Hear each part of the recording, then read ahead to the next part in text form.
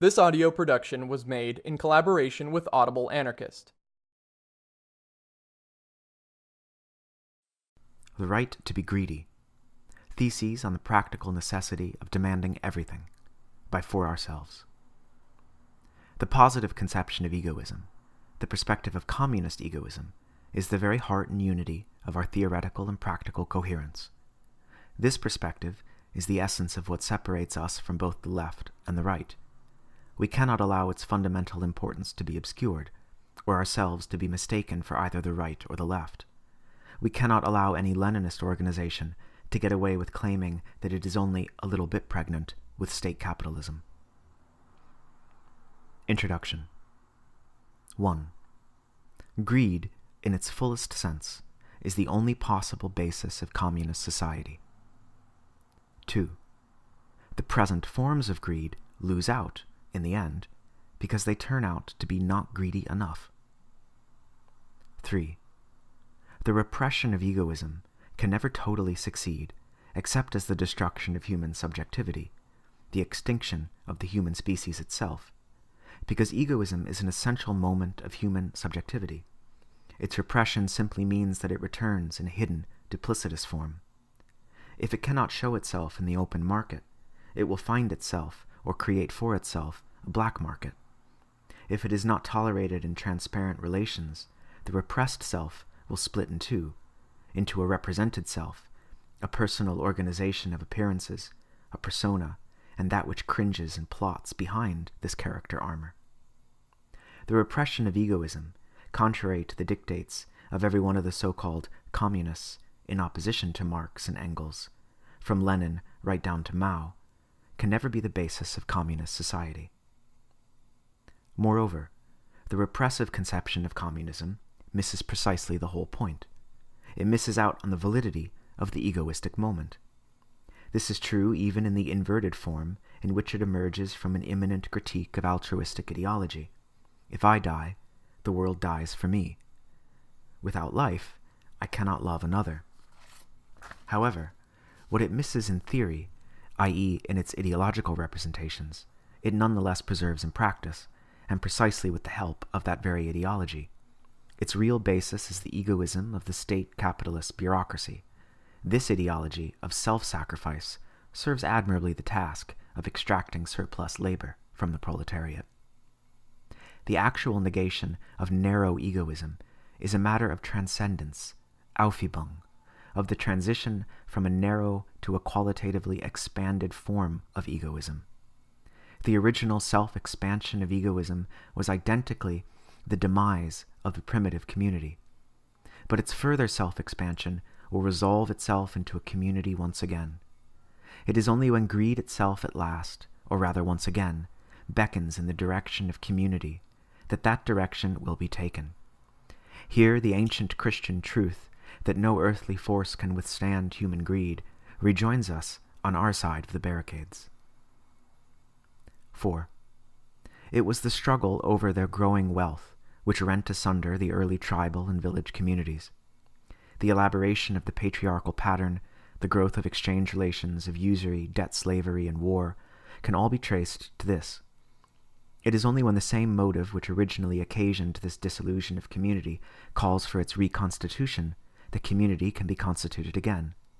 And this motive is simply the struggle for a richer life. For only that motive is irresistible. Only that motive, greed, can undo its own work.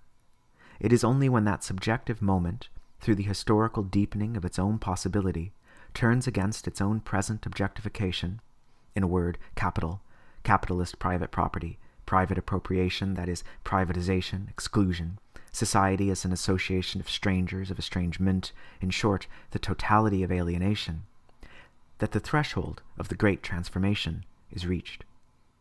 And the struggle of this new subjectivity against the previous objectification, global capitalist society, in a word, capital, the process of the negation of that objectification, is the communist revolution. 5. We have no doubt that people are corruptible, but we know for ourselves that there are things more tempting, more seductive than money, capital, and power. So much so that no genuinely greedy human being could possibly resist their allure. And it is upon this corruptibility of man that we found our hopes for revolution. Revolution is nothing other than the self-accelerating spread throughout society of this more profound corruption, of this deeper seduction. Currently, greed is always pursued and associated with isolation and privatism, simply because everyone under the reign of capital is condemned to pursue greed in this narrow way. Greed doesn't yet know its own potentiality. We say once again, the present forms of greed lose out in the end because they turn out to be not greedy enough. 6. Narrow greed is a holdover from times of natural scarcity. Its desires are represented to itself in the form of commodities, power, sex objects, and even more abstractly, as money and as images. We are told in 1,000 ways that only these things are worth having, by rulers who work to ensure that these are the only things available to be bought.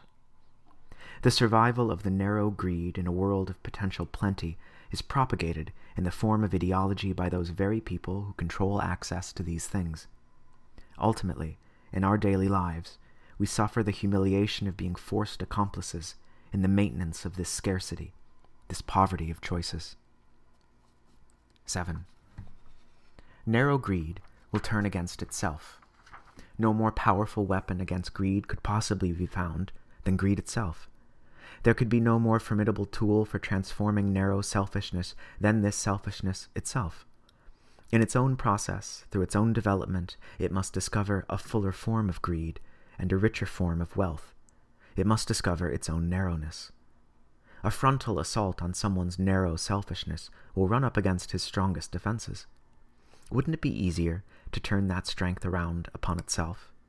Wouldn't it be easier to induce that person to transform him herself through his/her own desires? This is the method of seduction. It involves speaking from what is most radical in you to what is most radical in the other person. That is, speaking from what you really have in common. Root subjectivity, radical subjectivity. The basis, at last, historically discovered, upon which to work out the construction of authentic community.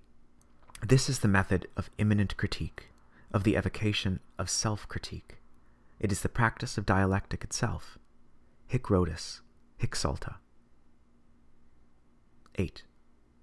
The perspective of communist egoism is the perspective of that selfishness which desires nothing so much as other selves, of that egoism which wants nothing so much as other egos, of that greed which is greedy to love, love being the total appropriation of man by man.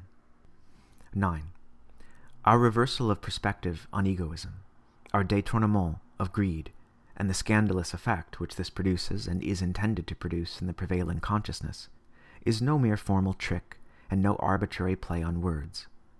Words, and precisely because of their meanings, are a real part of history, of the historical material, and of the historical process. To abandon them to their usurpers, to invent new words or to use other words because of the difficulty of winning back the true historic words, is to abandon the field to the enemy. It is a theoretical concession and a practical concession which we cannot afford. To do so would only add to the confusion, a confusion which, in part, forms the basis of the established order.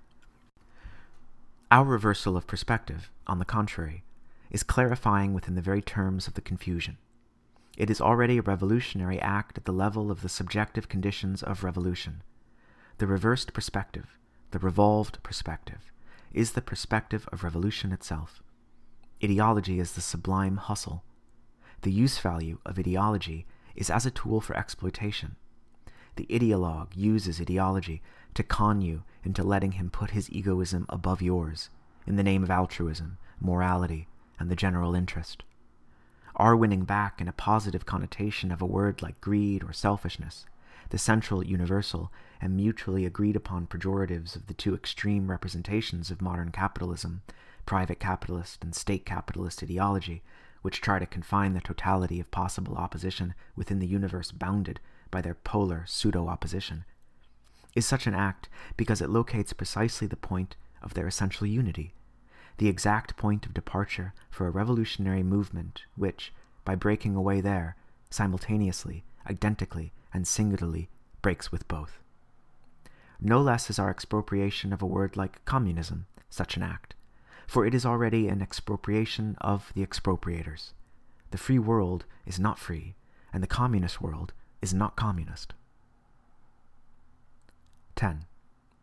We use the words communist society to mean the direct opposite of that which masquerades as such in the present world, namely bureaucratic state capitalism. That the classical private capitalist societies of the West, themselves maturing toward a form of state capitalism, collude with Eastern powers in the propagation of this lie is hardly an accident, and should come as no surprise. It is rather one facet among myriads of an antagonistic cooperation which reveals the hidden essential unity binding together these pseudo-opposites. The true communist society begins with the expropriation of the whole of capitalist society by the associated producers, which, if we are to judge by the numerous historical attempts at this process so far, will take the form of global organization of workplace, community, regional, etc.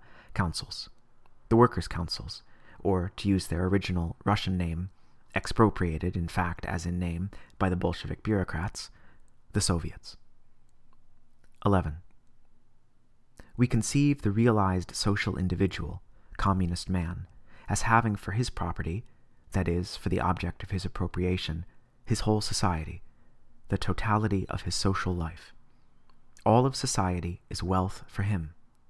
His intercourse with his society, i.e., his living relations with the rest of the social individuals and their objectification, is in its totality the appropriation of social life. Productive activity becomes a form of individual consumption, just as consumption itself is a form of self-production. The activity of simultaneous appropriation by each individual of all the rest, or of the appropriation of society by all at once, interappropriation, realized intersubjectivity or co-property, itself constitutes the totality of social production. This appropriation by all at once of all is none other than the resonance state of egoism. Communism is the positive abolition of private property, of human self-alienation, and is thus the real appropriation of human nature through and for man. In communist society, according to its concept, the form of intercourse becomes the total appropriation of man by man. Social individuals can appropriate one another subjectively, i.e. as subjects, and all-sidedly, through all the forms of human intercourse, by talking together, producing together, making love together, etc., etc., and all the fruits of their appropriation, i.e. themselves and their developed richness, become thus the property of themselves and of all society, of all the other social individuals. The fruits of your appropriation, of your consumption of physical and emotional riches, is something from which I am excluded at the level of immediacy, of immediate consumption. You eat the pear, therefore I cannot eat just that bite of just that pear. You share your love with this person, and I am perhaps excluded from sharing myself at this moment with you.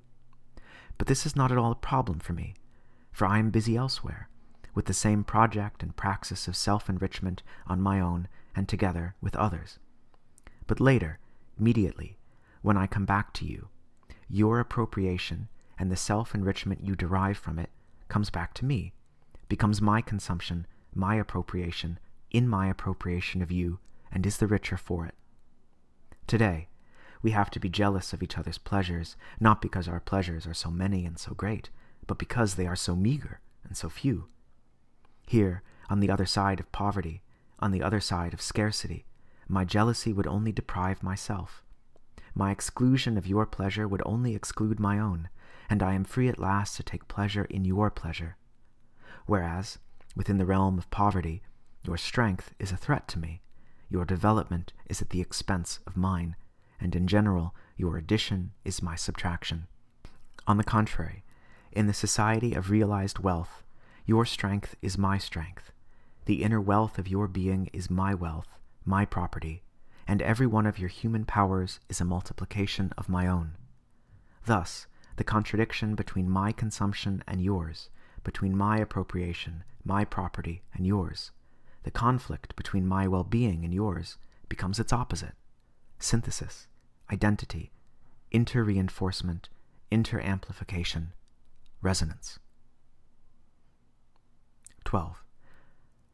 The positive conception of egoism, the perspective of communist egoism, is the very heart and unity of our theoretical and practical coherence.